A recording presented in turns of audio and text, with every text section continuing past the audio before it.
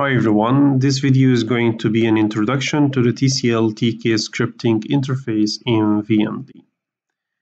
Actually, everything we have been doing so far in this course, we didn't use a graphical user interface. But fortunately, VMD provides a scripting user interface for more complicated analysis using Tcl and Python scripts. And before we go on, I know that the word scripts or scripting sound somehow scary for the people who are coming from pure experimental background or who have no experience with computer science. Actually, the word script means a file that composed of multiple commands. And command on computer science means an order you give to your computer, to your machine to perform something. So later on, you are going to perform a complicated analysis that require many commands. So you don't have to write the commands one by one. So you combine them into one file, and we call it a script, like a scenario for the computer to perform command one, command two, print the result, and do a lot of stuff. So, and also it's worth mentioning that to use scripts in VMD, you don't have to be professional. I know being a professional is great, but at least in the beginning, you are going to use already ready scripts prepared by other experts. You just need to modify it or use it directly. But in this video, I want to give you a short introduction of the basic commands that you can use in the Tcl or the TK console of VMD. So if we open VMD and go to extensions, TK console, and here is the scripting user interface. So let's start with the first command. It's very simple. We call it pwd, print working directory. The working directory in computer science is the place that contains your files right now. And if you want to import file to save file, it will be in this location. So let's check it. It is in C, program files, and University of Illinois VMD. And this is the default working directory assigned by VMD. So if I want to change my directory, there's another simple command which is called cd, change directory. And I want to get up to the D partition. So I say cd two dots. It takes you one step back. So let's check the print to the working directory again. Here I'm getting to step back to University of Illinois. Let's do it again. And print. I will program files again and print. I'm in C. So let's go to D, cd, D, and here's my file called mo. Inside it, there is the Tcl tutorial file. Okay. So if you print your working directory again, pwd, here is D, mo, and Tcl. The second command, which is common in Linux users, so it's called ls. ls, it lists the files in your working directory. So if you say ls and enter, I have only one file, btl2.pdb. So let's go to the basic commands in VMD, and the first one is set. Set is a command used to set a value of a variable. For example, let's say set x equal 10 and press enter. So I have 10. And there's another very simple command called puts the value of x. So it's 10. So when you hit $sign with x, sorry, when you hit $signs with x, it prints you the value of the variable x. Also, you can set text, not only variable. If you say set text, hey VMD, and hit enter, and it will print you out, hey VMD.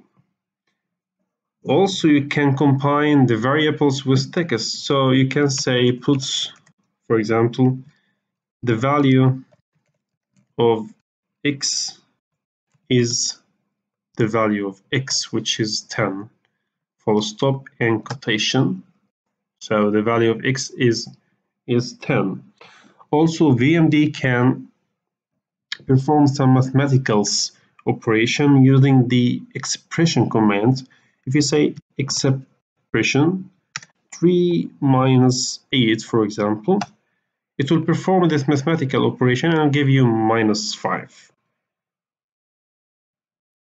Can do some mathematical operations on the stored variables. Now we stored x as 10, so let's say expression 3 multiplied by the value of x, which was 10, so we're expecting to be 30, you see. And you can do also beyond setting the variables or printing out the value of a variable. You remember we loaded a new molecule, PDB or DCD, into your file. So also you can do it very easily using the scripter interface. So if you say molecule, I need a new molecule, and I say btl2.pdb, and here I got my molecule simply. Okay, and here's come the importance of the ls command to remember which files do you have in your working directory.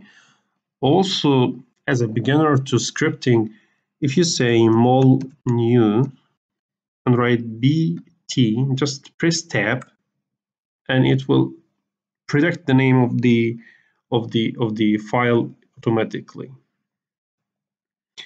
So to sum up everything again, you can use the command set to set a value for a variable y. Let's say set y equal 5. You can put the result or print the value of something or of variable using the puts and the $sign, then your variable.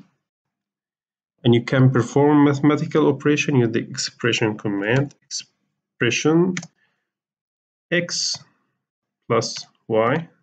Sorry, we did a mistake here, and it's good to make mistakes to show you. Expression, you have to say value of x plus the value of y. X was 10 and y is 5, so we are expecting the results to be 15. Yes, it worked. And the last one is mol new btl2. Let's press tab. No need to write everything. Yes, give it to me, and we loaded a new file again. Actually, as a beginner who has no experience in scripting, to perform analysis of your simulated system, of your structure, you don't have to write a script from scratch. There are so many scripts that can calculate different stuff like RMSF or hydrogen bonds, etc. Whatever are already written.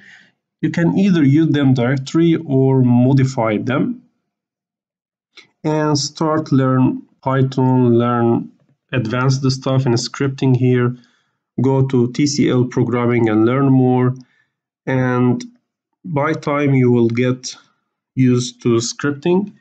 And in the next videos we will learn how to calculate RMSF using already prepared script by VMD experts. So no need to prepare a new script. We will just get the script of RMSF, adjust it to our trajectory, and import it to the TK console here, and save the output in file and plot, and you will get your results.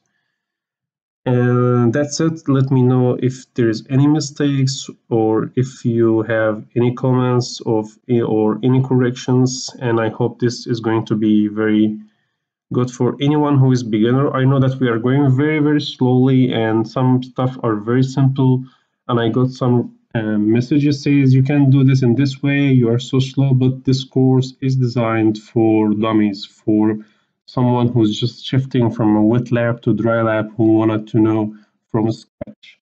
So anyone with experience in computer science or computational chemistry, if he reads the tutorial, will be in no need for such videos. So that's it, and see you in the next video. Stay tuned for how to calculate an RMSF for the first time using a script.